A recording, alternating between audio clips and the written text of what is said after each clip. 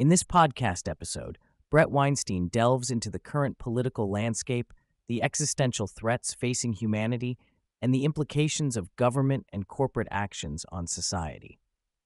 His insights are framed within the context of the upcoming 2024 elections, where he contrasts the potential outcomes of a Trump victory versus a Kamala Harris win. Throughout the discussion, Weinstein articulates a series of interconnected themes that highlight the fragility of our civilization and the urgent need for a paradigm shift. Weinstein begins by expressing his discomfort with politics, describing it as a necessary evil in light of the high stakes involved. He emphasizes that the current political environment is unlike any other in history, with dangerous ideas coalescing under one political banner. He argues that the Democratic Party has become a repository for these harmful ideologies, which he believes poses a significant threat to the Republic. In contrast, he views the Republican Party, particularly under Trump, as a wild card that could either lead to positive change or devolve into chaos. The implications of this political dichotomy are profound. Weinstein suggests that the accumulation of dangerous ideas within the Democratic Party has created a scenario where the potential for tyranny is heightened. He warns that if Kamala Harris were to win the presidency, the consequences could be dire, as her policies may further entrench the very ideologies that threaten individual liberties and societal stability. In this context, he sees a Trump victory as a chance to harness a coalition of diverse voices that could steer the nation toward a more constructive path. Weinstein articulates a sense of urgency regarding the existential threats facing humanity, which he categorizes as a Russian doll of crises.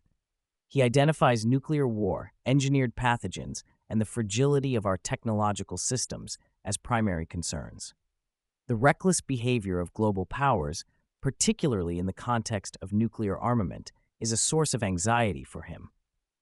He argues that the sobriety that once characterized nuclear deterrence has eroded, leading to a dangerous game of brinkmanship that could have catastrophic consequences. In addition to nuclear threats, Weinstein raises alarms about the potential for engineered pathogens to escape control.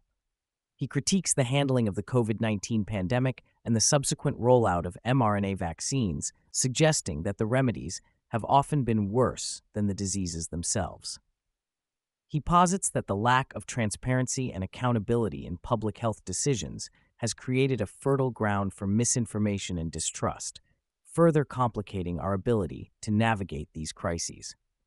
The discussion shifts to the role of technology in shaping our current predicament. Weinstein argues that while technology has the potential to enhance our lives, it also introduces new vulnerabilities. He highlights the fragility of our civilization, which has not been tested by the same evolutionary pressures that shaped our ancestors. The rapid pace of technological change, coupled with a lack of wisdom in managing its implications, has left society ill-prepared to deal with the consequences.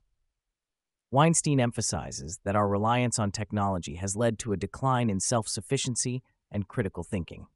He laments the loss of skills that were once commonplace, suggesting that this has contributed to a collective learned helplessness.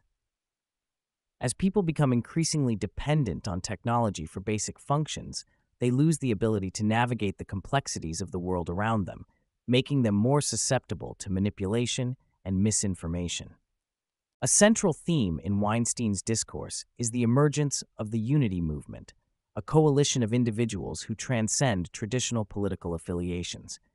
He believes that this movement represents a critical opportunity for change, as it brings together diverse perspectives united by a common goal: to reclaim individual liberties and foster a healthier society. Weinstein argues that the unity movement is not merely a support system for Trump, but a force that can hold any leader accountable to the values that matter most.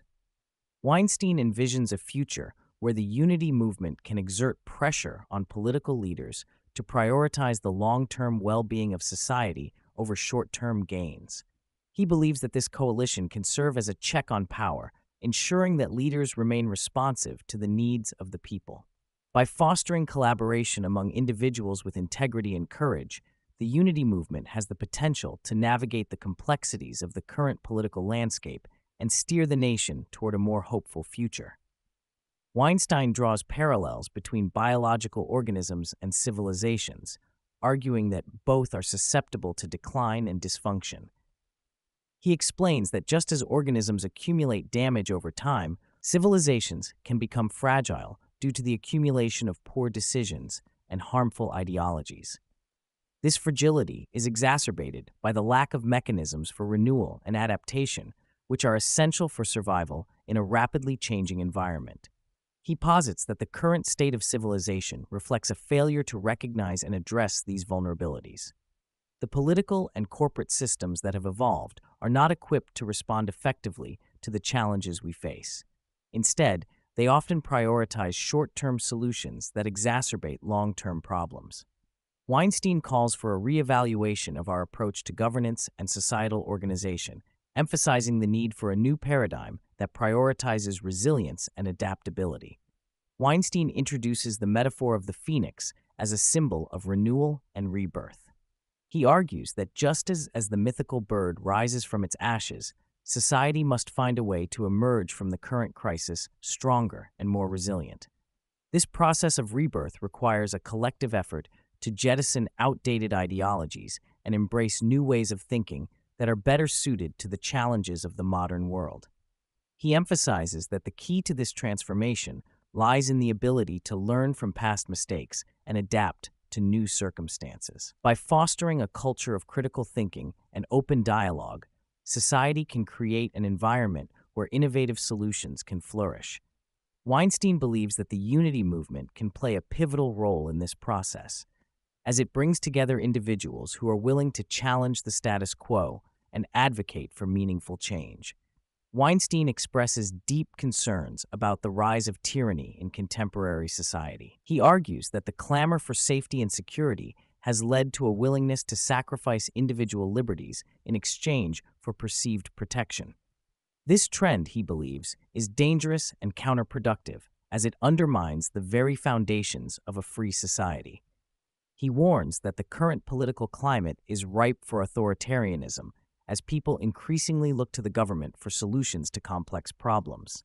Weinstein argues that this reliance on government intervention can lead to a loss of personal agency and autonomy, ultimately resulting in a society that is less free and more controlled. He calls for a renewed commitment to the principles of liberty and self-governance, emphasizing the importance of individual rights in the face of encroaching tyranny. The conversation also touches on the economic implications of government actions and policies. Weinstein critiques the current economic system, highlighting the dangers of excessive government spending and the manipulation of currency.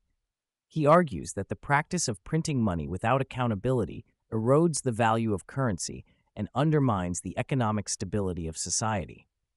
Weinstein warns that this economic mismanagement has far-reaching consequences, particularly for the most vulnerable members of society.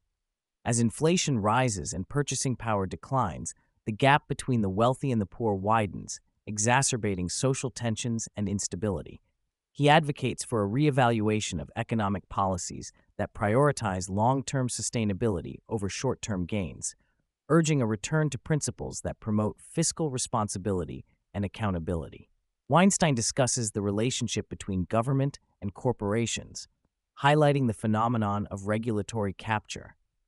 He argues that corporations have increasingly aligned themselves with government interests, creating a symbiotic relationship that benefits both parties at the expense of the public. This dynamic, he believes, has contributed to the erosion of individual liberties and the concentration of power in the hands of a few. He emphasizes that this alliance between government and corporations poses a significant threat to democracy and accountability. As corporations gain more influence over policy decisions, the interests of the public are often sidelined in favor of profit-driven motives. Weinstein calls for greater transparency and accountability in the relationship between government and corporations, advocating for policies that prioritize the well-being of citizens over corporate interests. As the podcast draws to a close, Weinstein reflects on the future of society and the potential for positive change. He expresses hope that the unity movement can catalyze a transformation in the political landscape, fostering a culture of collaboration and innovation. By embracing diverse perspectives and prioritizing the common good, society can navigate the challenges ahead and emerge stronger. Weinstein acknowledges that the path forward will not be easy, but he believes that the collective effort of individuals committed to positive change can make a difference. He encourages listeners to engage in meaningful dialogue, challenge prevailing narratives, and advocate for policies that promote individual liberties and societal well-being. Ultimately, he envisions a future where society can rise from the ashes of its current challenges, much like the phoenix, and create a more just and equitable world for all.